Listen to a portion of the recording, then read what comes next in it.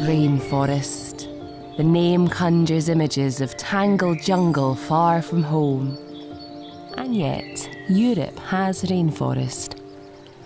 Temperate rainforest, once occurring along much of the continent's Atlantic coastline, now survives in fragments in just a few isolated pockets.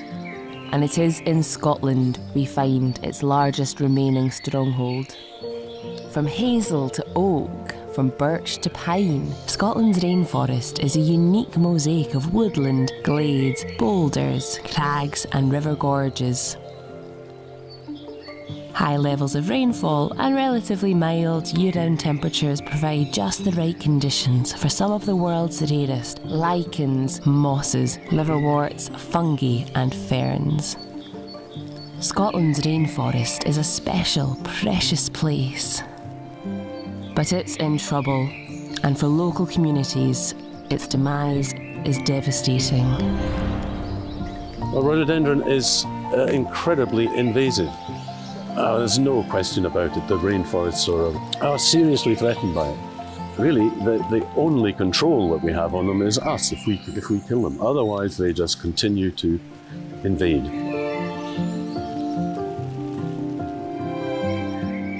Deer are a natural part of the woodland ecosystem. They're woodland animals and they perform a valuable function here.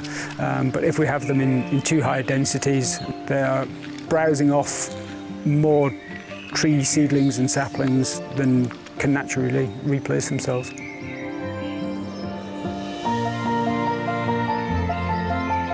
It's been an important part of community life for such a long time, and it's really part of our culture and our heritage.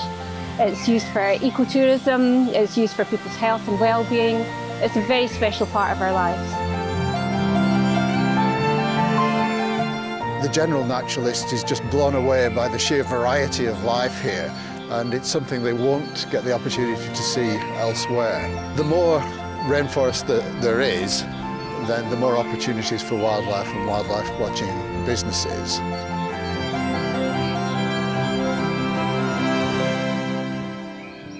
The woods here are really very valuable to all of the farms who are lucky enough to have them. It's not just a special place sort of on its scientific merits, it's also a place that I use for the benefit of the farm. It would be a tragedy to lose these woodlands. They're just super special.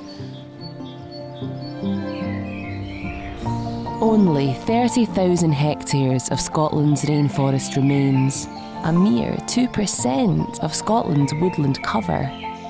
Choked by rhododendron, unable to regenerate due to grazing pressure, crowded by exotic conifer plantations and exposed to ash dieback and nitrogen pollution, we face the very real risk of losing this globally important habitat completely. And the longer we wait, the harder it will become. The Alliance for Scotland's Rainforest is a partnership of organisations with a shared vision to see the precious forest thrive once again. But we can't do this alone. We need the support of funders and policymakers to save this valuable habitat, which locks in carbon, provides local livelihoods, and supports communities. If we work together, we can protect and restore it. But we must act now, for the sake of Scotland's rainforest and all that depend on it.